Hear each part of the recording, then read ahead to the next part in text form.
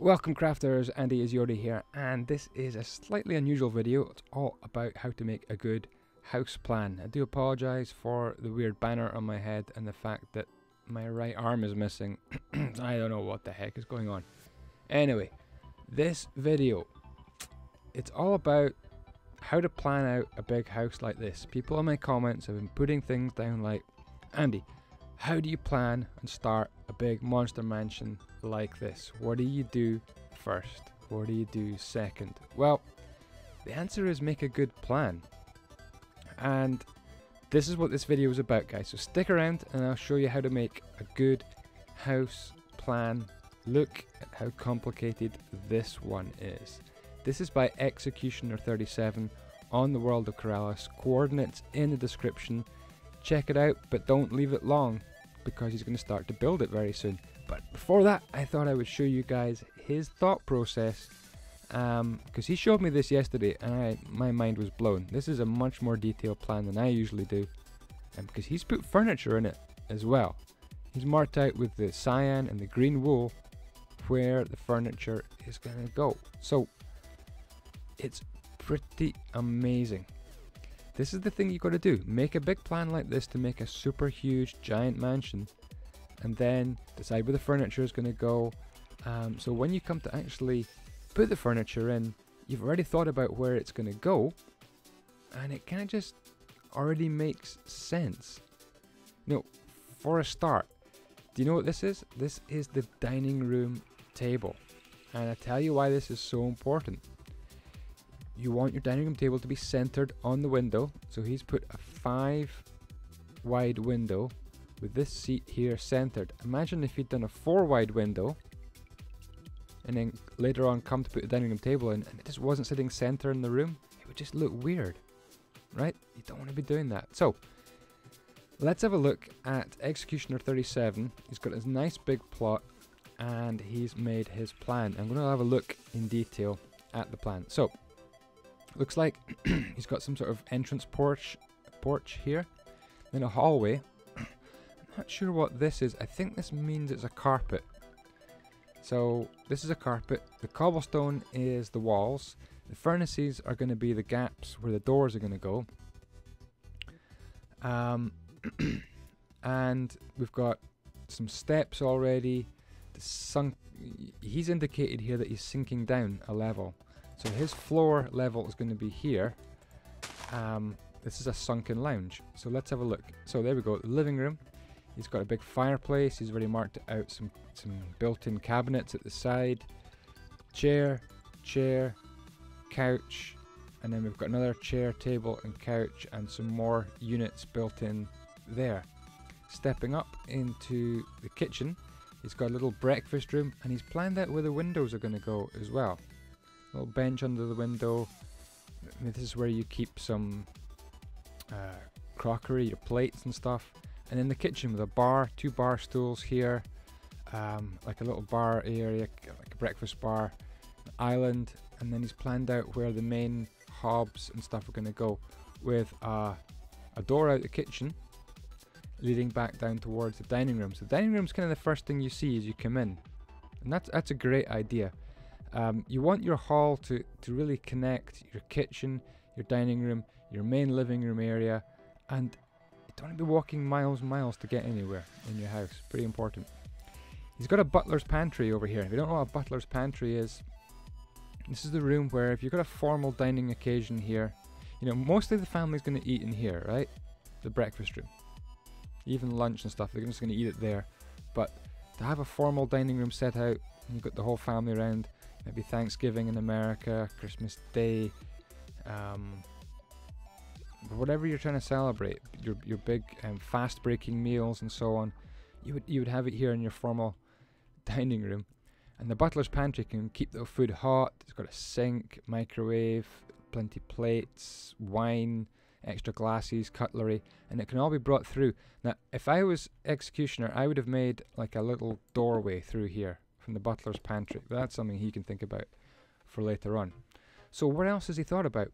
Beautiful sunken lounge, then into kind of a nice big hallway. The great thing about a 3 wide hallway in Minecraft is you've got room for furniture or plants and still room to walk through. Yeah. And then we're raising up onto this level, and then we're outside. Now, he has put 4 wide doors. I tend to put 3 wide doors. I would have done something like that, I think. But, hey, who knows? Oh, that means I need a burning furnace. I need a burning furnace. Oh. Why is it that block? That's weird. Oh, look, how weird does... how weird do I look now? A Santa suit, a yellow Yoda face, I've got a banner stuck to my head, I've got no right arm, and like a big block inside me. Freaky or what? So this is outside. So he's got an outside little dining table, an outside bar, isn't this great? And then he's got a covered porch area, so he's designing really the outside area as well as the inside. Anyway, let's stick to inside for now. We've got a staircase going up here, turning up, which is great to plan out that. How does he get to the master bedroom? Oh! We're going up a level here, and then we're going into the master bedroom. That's interesting. Talking of master bedrooms, this is the master bedroom to die for. Look at the size. Our master bedroomy. It is enormous. He's got a fancy window planned as well. Look, he's even planned single window, double, single window. And it kind of sits neatly with an extra block there and an extra block there. So very symmetrical. Got some little cupboards there. Is the sun going down? I hope not. Let's do /p time. That's no good. /p time at 1400. Let's just hold it 1400. Yeah, so this master bedroom, enormous. Also, we have here an underwear room. I don't know if Executioner has a problem with underwear, but he has an entire room for socks and underpants. I mean, what? Little closet there. So you can come out the master bedroom this way as well, and you get round to the master bath. So we've got maybe sink there, huge bath, walk-in shower. See how it's all designed? Very clever indeed. Then we've got a little small closet there, and then we're round into an open plan shoe closet, and then again into a laundry room. So the master bedroom has its own separate laundry room, which is kind of crazy. Actually, the rest of the house doesn't have much of a laundry as well. Maybe he's planning to do an extra laundry room upstairs. Anyway, back to the hall here, and you can turn right off the hall and go into a study. This is a great room to make like a den, a study. You could even have it a guest room. And again, taking care of business. We've got a hallway into a tiny little half bathroom. And then it's a storage room accessible from the outside of the house as well. Great planning, isn't it? Hasn't he done well?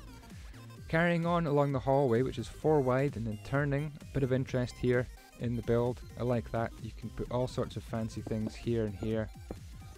Furniture here and here, paintings on the wall. Got a closet. Then we're into this bedroom here. I wonder, this door, I wonder if he's thought about where this door should go. I might have put the door here, just so it's a bit quicker to get to, rather than having to walk all the way over there. Anyway, that's up to him. So a bedroom, we've got the walk-in closet there, and a little bathroom, and a tiny little toilet room there.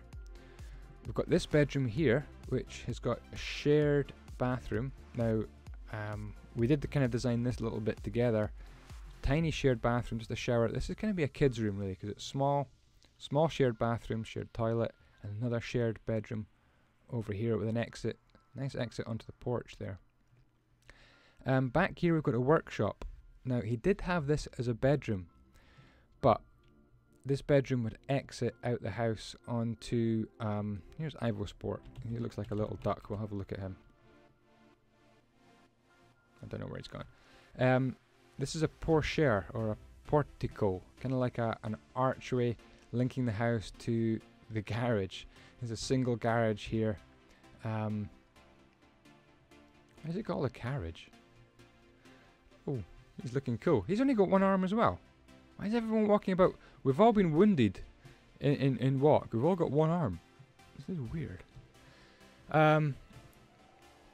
Server upgraded to 1.8 and it's giving us all 1 arm. You could put laundry in this workshop as well. If you wanted laundry downstairs, that's a good place to have it. 5 mins, please.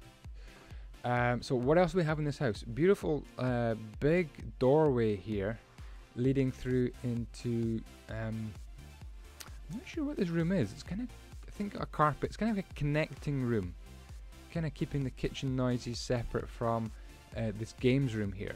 He's planned out his pool table, loving it. Like, this is a triple wide entrance. The reason I like triple wide entrances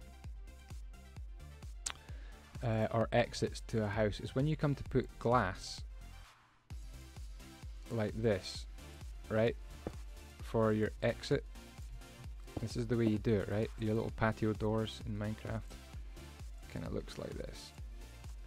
Boom, boom. Right?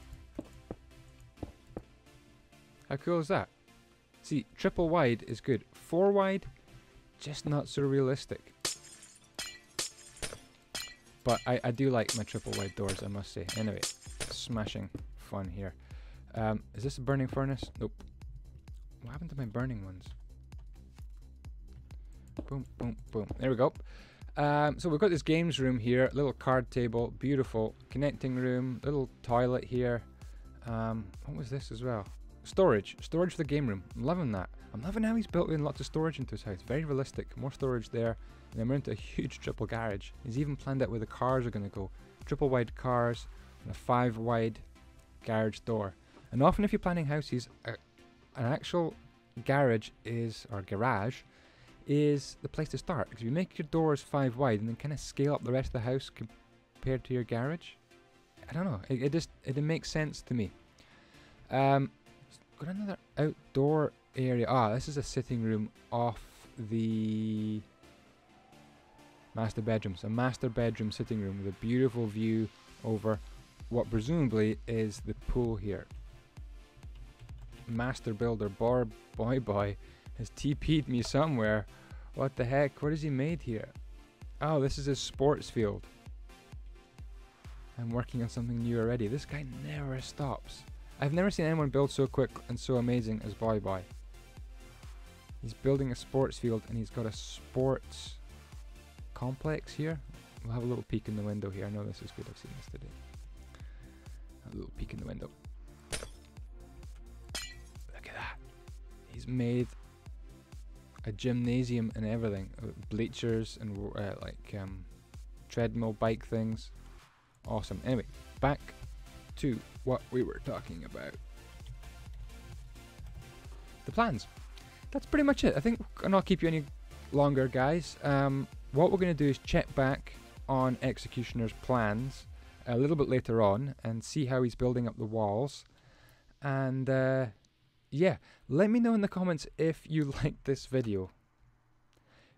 I don't know. We didn't do much. We just looked at plans. But is this the kind of video you want me to do? Really telling you how we build in Minecraft on the World of Keralis, how we plan out our houses. Because I can make another video to show you the rest of the progress on his house. Kind of an update video. But if this video gets like 4 views and no likes, then I ain't going to be making any more like this. So let me know in the comments, or do you want me to stick to what I do best? Jedi Mansion, vehicle tutorials, all that sort of jazz. Hey, thanks for watching, guys. Subscribe if you haven't already, and we'll see you guys next time. Bye bye.